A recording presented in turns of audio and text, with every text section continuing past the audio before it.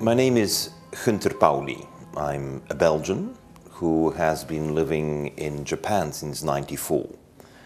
An entrepreneur who turned into a very creative thinker, focusing on how to be able to respond to the basic needs of everyone on Earth, of course starting with water, which is life. You know, if we are to secure that we lift people out of poverty, that we ensure that everyone has an abundance of water and not a scarcity of water, it's very obvious we have to change the way we're doing things today. And not just change, we have to radically change. And the technologies, but particularly the business model. You know, we have always in an economy a supply and a demand side. And on the demand side, we have to realize that there are complete new ways that will eradicate even the use of fresh water.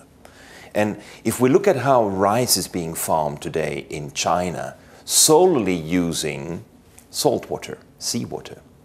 How we have in Australia tomato farms that produce drinking water as a byproduct instead of using drinking water. I think we come very clear face to face with a completely new set of realities. But on the production side as well, we have to rethink the way we're doing it. In Ecuador, we have social housing in bamboo, whereby the production of 40 houses a day requires 2,000 hectares of bamboo to be planted. And the planting of bamboo generates drinking water, because that is what the native bamboos do in the mountains. So housing, producing your own drinking water by having a different choice of materials seems like a very strange thing to do, but that is exactly what we require. And how can we, for example, provide whole regions where people are suffering from gastrointestinal diseases due to the lack of quality water? How can we turn that around in regions that are producing drinking water for free for the local population?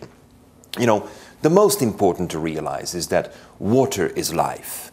And water is a means to be able to, at the same time, have community, have local industry, have agriculture. If you have no water, you have no slaughterhouse, you have no cheese manufacturing, you have no yogurt, you have no ice cream.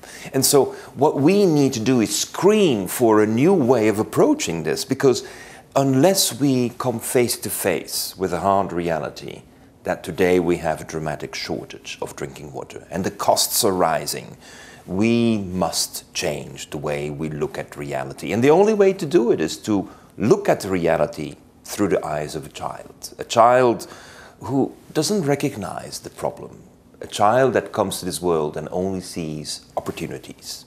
And that's what I try to present in the blue economy, a fresh way of looking at the economy, where you're not green or just green because you want to save the planet. You want to be blue because we want to create unlimited opportunities so we can deploy the best resource we have in the world, which is the creative human mind.